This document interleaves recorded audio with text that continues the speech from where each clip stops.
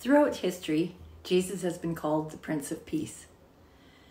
Peace sounds wonderful. In the midst of all the hustle and bustle of life, we sometimes wish for peace.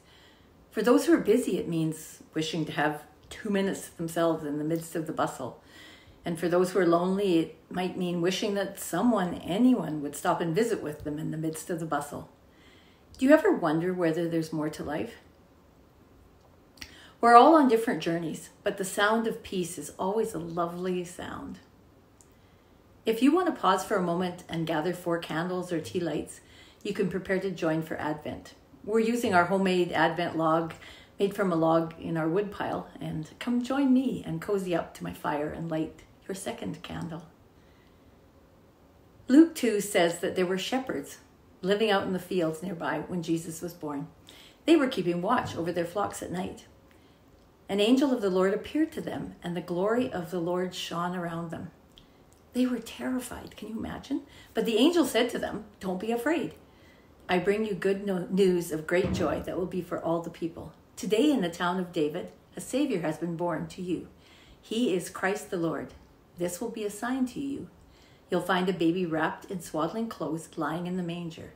And then suddenly a great host of angels came, praising God and saying, "Glory to God in the highest, and on earth peace to men on whom his favor rests." We know the story. The shepherds all went together to Bethlehem, and they found Mary and Joseph and baby Jesus lying in a manger. And then it says that they spread the word to everyone. The interesting piece to this story is that these shepherds were probably the ones that were looking after all of the animals that were to be used for sin offerings. So fitting that God would tell them first that there was coming a new order where sin offerings would not be needed, because Jesus was going to die once and for all of the sins of the world. The sins of the world? Who, me? If you tell me I'm a sinner, I might feel offended, because I've never done anything really bad or even wanted to do anything really bad. Why does the Bible say I'm a sinner? What does that mean? First of all, sin's not about doing bad things necessarily. Sin is about what's in my heart. You know that little bent that we have, when somebody draws a line in the sand and says, "Don't put your toe over." And what do? You put your toe over just to see what will happen. Being a sinner just means that my back is toward God. Maybe I want to be my own God. Maybe I just don't want to believe in God. Maybe I don't trust him because some of the bad actors I've met.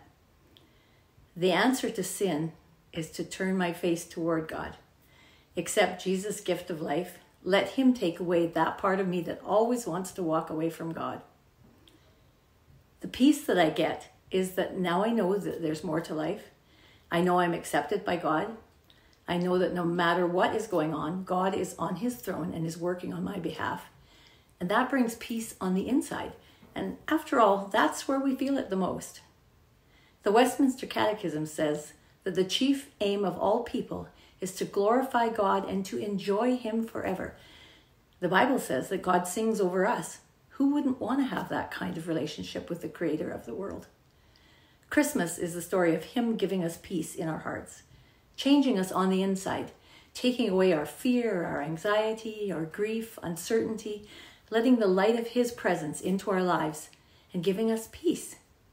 Jesus brings peace to our hearts in the midst of hustle and bustle. Sometimes the stuff that takes away our peace is around us, and sometimes it's inside us. Jesus is called the Prince of Peace. Let him shine his light and love into your heart and give you peace this Christmas. Happy Advent. That's a horrible picture. I don't know what's wrong. I was going like that. Okay.